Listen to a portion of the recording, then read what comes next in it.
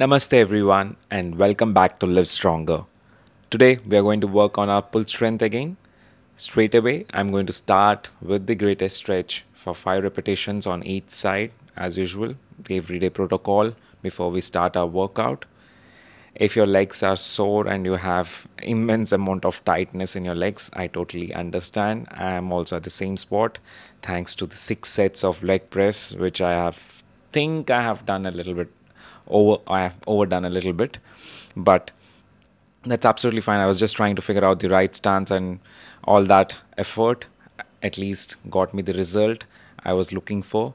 A lot of glute activation, a lot of inner thigh activation, and my legs were totally sore. So if you are feeling the same, make sure you massage them, stretch them properly, spend those extra few minutes on static stretching and foam rolling to release the tension if the soreness is way beyond what you can be comfortable with. And next we move into our deep squat, the mandatory deep squat. Make sure your hamstrings are at stretch before bending your knees, and then straight away go into the deep squat. Only here when I was squatting absolutely deep is when I was feeling the extreme amount of tightness in my inner thighs thanks to that amazing last leg day we had. Now I'm straight away going to start with warm up for my first exercise. Today we are going to do Bentover Rows, and pretty simple exercise. The way I start it is basically take the bar into my hands first, get into the top position. Now you can use a rack setup to make sure it is easy to take the bar up. I am taking it off the floor. It's not necessary always to take it off the floor. Now in this particular setup or the exercise, the first cue is to do an RDL. Just perform a RDL. We all know how to do the RDL. Just take the bar up, stick it into your body, and slowly start leaning down. And by hinging, basically pushing your glutes as far behind as possible. And once the bar is just above or just in front of your knees, from there, row. Pull the bar to your chest. I am using overhand grip. I don't like to use the underarm grip because that activates my bicep a lot more in this exercise. I want to focus on my lats. So I row with an overarm grip. You can use straps and gloves to make sure your grip strength doesn't compromise the number of repetitions you can get. I have done 5 sets of it with 8 to 10 repetitions. Now when you're doing with a weight, it might be a little bit difficult to take it off the floor, so you can use the deadlift stance, lift it off like a deadlift, and then slowly perform a RDL. Basically let the weight go down on your body, on your legs, and once it is in front of your shins, start pulling it towards your chest. The other way, the last set which I have done, is basically pulling it off the floor directly and performing a deadlift and a bent over row mix up, wherein the weight always touches the floor and you pull it directly from the floor. This might be a little bit more challenging because it puts a lot of stress on your glutes and hamstrings, and if they are not strong enough, the load might shift onto your lower back. So do it at ease. If for any reason you feel uncomfortable, you can always use the chest supported rows with dumbbells, and that's absolutely fine. You will get the same amount of results. Post doing the chest supported row or the bent over barbell row, I moved on to do the close grip pull-ups, as many repetitions as possible for one set. I was able to get about 8 repetitions, then I took a rest pause and tried to get another 3 to 4 repetitions just to activate that close the mid back and the upper back a lot more before I move on to my next exercise. For my next exercise, this is a new variation which I chose to do, is a single hand, in my routine at least, a single hand lat pull down. Basically you knee down in front of a cable machine and with one arm pull the cable all the way back, basically elbows to your hips. So bring the elbows towards your hip. Focus on not completely contracting or flexing your bicep. Make sure that the bend in your elbow is just sufficient enough for you to push it as far behind as possible. This would avoid any overactivation of your bicep and put all the stress on your lower back. A little bit of twist once your elbow is at your hip level, gets a little bit more squeeze into your lats. Make sure the cable is always under tension, even at the highest point. The cable should be under tension. Never let the weight rest down throughout the repetitions. I've done 4 sets of this, 12 repetitions each hand. As you can see how I try to stretch it out all the way up and then squeeze it down all the way. Keeping your elbows as close to your hips as possible and pushing them as far behind as possible will get you the best amount of results. Just knee down in a comfortable manner. You can use a yoga mat or a cushion under your knee if you're uncomfortable, but otherwise it's a pretty easy exercise to perform. The rowing, make sure it is explosive. Get those lats involved as much as possible. Keep that elbow as close to your hips as possible to create that squeeze. You need not take rest in between switching in between your hands. You just need to take 45 seconds of rest while switching from one set to the other. That's because while you're performing with one hand, your other hand is absolutely at rest. So you need not take much of a break in between the sets also.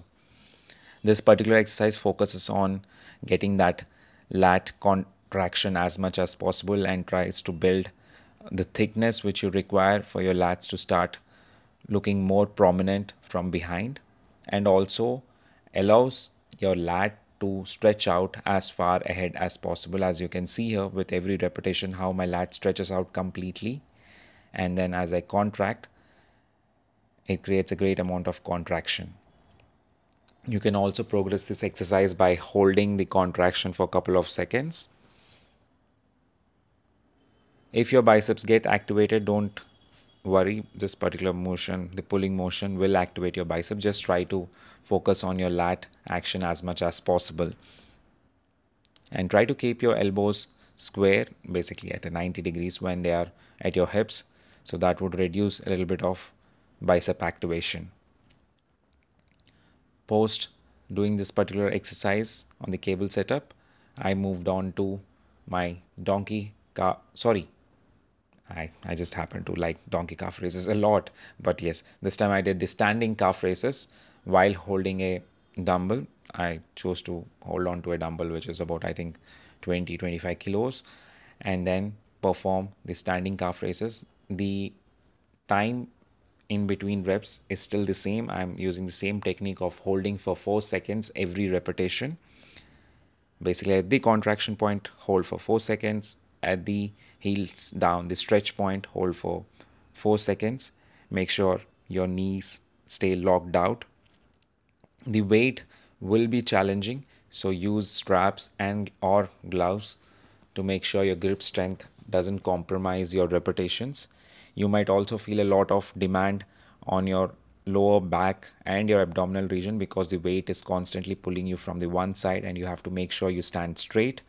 So that would also create a challenge, but try to focus as much as possible on your calf raises. If you have a standing calf raise machine, that's awesome. I'm happy for you. Use that, but otherwise you can do it even on a Smith machine. Now for my next exercise, I'm going to do the classic and the best alternative dumbbell curls, making sure every curl gets the maximum amount of contraction on my bicep. Now I've done 4 sets of these with 12 repetitions each hand, 60 seconds break in between. I stuck to a single weight because that was challenging enough for me. After all that pulling motion, my biceps were pretty worked up. So just one weight, one exercise, give it all you got. Contract your biceps as much as possible. Make sure that every contraction is the tightest one. And also once you're letting down the dumbbell, go completely straight, the eccentric movement. Go through the full range of motion. Let the dumbbells come absolutely beside your body. Feel the stretch in your bicep. The more you try to get the contractions, I also do bring my elbows a little bit forward to get more activation of my bicep. Here you can see I opened my arms a little bit to get those biceps more involved and forearms a little bit less involved. So you can do this particular angle also, or you can keep them absolutely straight. That's fine too. The most important part is to make sure the weight is challenging. So if you want to progressively overload, basically start with less weight and then load with every set, that's absolutely fine. If you also want to perform something like a drop set, and that is also absolutely fine. Or like me, you can stick to a same weight, choose a challenging weight, and try to get all the 4 into 12 repetitions from that single weight itself. The important part is to make sure you feel like your biceps can no longer make your arms curl. They should be full of blood and completely done with all the contractions. Don't swing back much. A little bit of swinging is fine in terms of sideways swing like I am doing right here, but don't swing back. If you're swinging back, the weight is too much, you're unable to curl it. So just drop down the weight and use a weight wherein you can have absolute control over it. By control, I mean as you lower it down, you should be able to control the weight. Don't let the momentum take away the action of eccentric. And that's it for our exercises. I'm straight away going to do the static stretches for my lat and for my bicep. The same old stretches. Simply hold on to a support and then lean onto one side at a time, creating a stretch for our lats, keeping your arms straight. Holding for 20 seconds is vital for static stretches. You may also do 2 sets of it. I just done 1 set and I felt a good amount of stretch in my entire back. For biceps also, it's a similar stretch which we have been doing regularly. Just hold on to the bar and turn your shoulders chest away basically from your bicep and feel the stretch. Thank you so much for joining me. If you did like the video, please do drop a like. If you haven't subscribed to the channel, subscribe to it. A lot of positive feedback for me. And I will see you in the next video. I wish you a good day. See you.